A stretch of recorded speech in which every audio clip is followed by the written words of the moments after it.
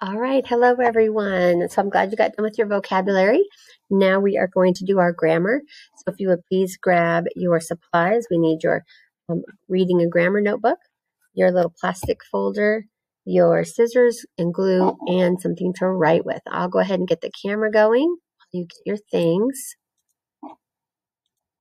All right, so here are the items you need. So I'm going to move these things off, and I'm going to open up my envelope here.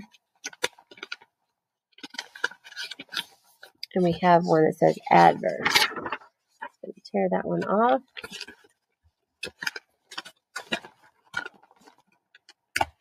Okay.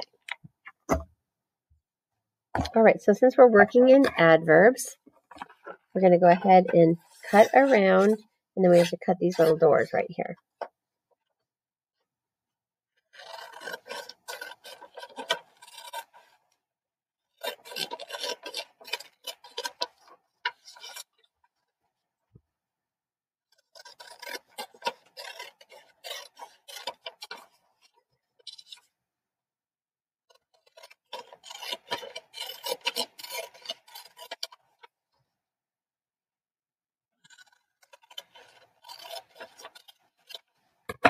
Okay, get rid of this garbage here.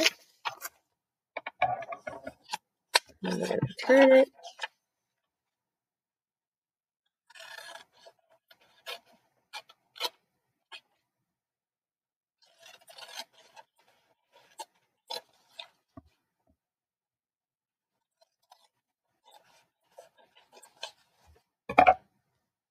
Okay. So now we're going to go into our grammar.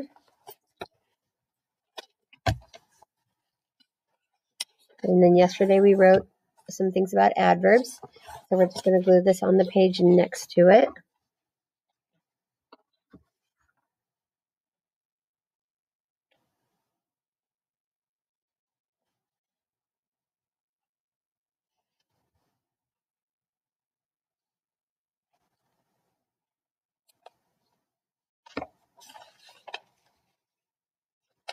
Okay.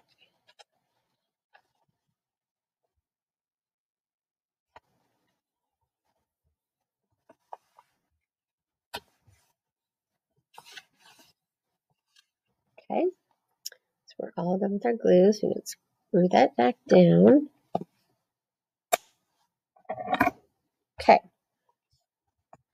So we have our little paper with adverbs. It says an adverb is a word that describes a verb. So it describes how, when, where, and how often. That says on the side there. So on this one, it says to circle the adverbs and underline the verb that the adverb describes. And then under the flap, we're going to write a sentence with a different adverb to describe the same verb. So it's kind of like the puppy quickly ate his dinner. We could say the puppy ate his dinner inside. So first, we're going to look for our verb. The puppy quickly ate his dinner. Who ate his dinner? Puppy. What's the puppy doing? He ate. So we're going to underline our verb.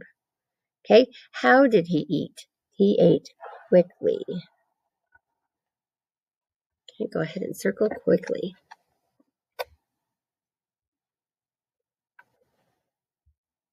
All right, then we're going to lift this up.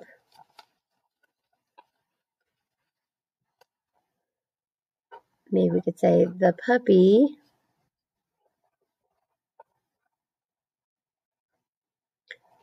ate, that's our verb, his treat in the backyard. That's where he went to eat it. So he ate. Where did he eat? The backyard.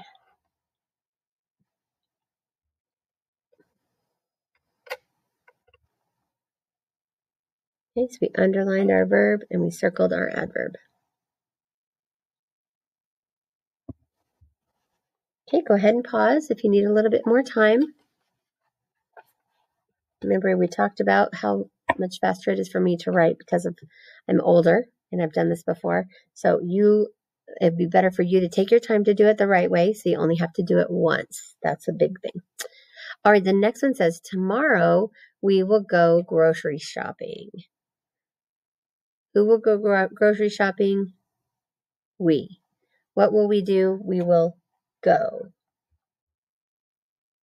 When are we going to go? Tomorrow. Okay? So now we're going to take the same idea and the same verb, go, and we're going to make a new sentence.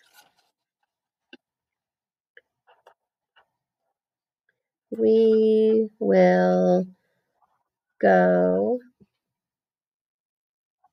to the store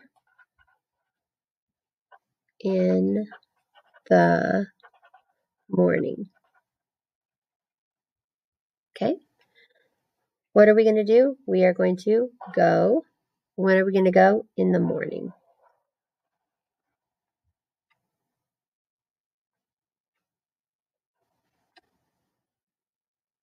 Okay, go ahead and get that copied down.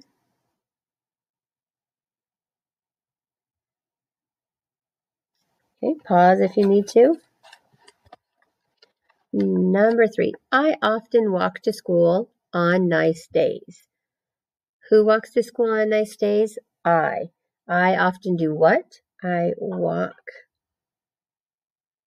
When do I walk? Often.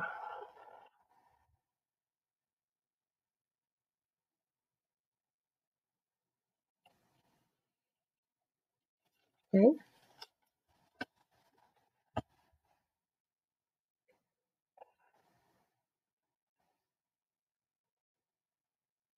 On cloudy days, I walk quickly in case it rains. Okay, on cloudy days, I walk quickly in case it rains. So I'm still walking. And how do I walk? I walk quickly.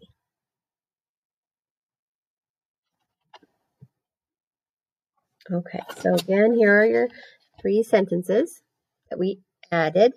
Underline your verb, circle your adverb, underline your verb, circle your adverb, underline your verb, circle your adverb. Go ahead and pause if you need to. And then you can see what should be circled and underlined on this page. All right. So that is all you have to do in your grammar today. Let me find your faces real quick. So that's all we have to do in our grammar today. Make sure you have everything that we've done so far glued into your book, because when we do come back to school, hopefully in a couple of weeks, you need to have everything in here. And I don't want you to have to spend, any time that's could be your special, free time or outside time catching up on things that we've already done. So make sure you have it all finished up. And I will see you over in our math lesson. Maybe I'll see you in our read aloud too. It's up to you which one you go to next.